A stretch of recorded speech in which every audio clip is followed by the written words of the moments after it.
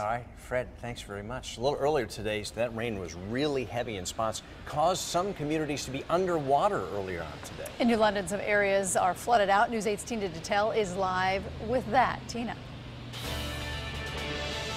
You know, this section of Bank Street is known for the flash flooding, and that's what happened today, earlier today, during that heavy rain.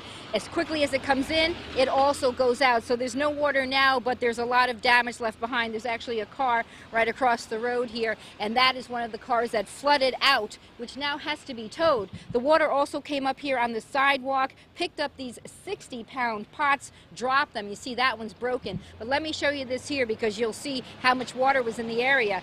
This is the basement here at the Sea Hunt restaurant. You can take a look down those stairs. You see there's still a lot of water down there, and we have the executive chef here, Mark Vicchino. Now, Mark, tell me, how much water is down there? Well, we had quite a bit of water.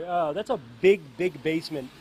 What you see here at the top of the water, it goes down another 3 feet, and the water was actually up to this third step here. You can see the water line on the walls there. The electrical box was literally, the bottom of the electrical box was literally on the water. Fortunately, you still have power, but certainly that's a dangerous situation. No one needs to go near that water. No one wants to go down there right now. We're going to shut this off soon enough, close this up. Now, earlier today, we did get some video of the, just the flooding here on the street. What did it look like to you? Deluge.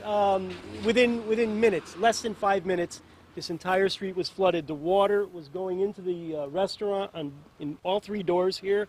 Our dining room's flooded out. The bar area's flooded. The middle room. It's just everything was underwater within minutes, and then the water went away, just like that. Just as fast. All right. Thank you so much for talking with us. As he said, the water went away. That's what we're looking at right now.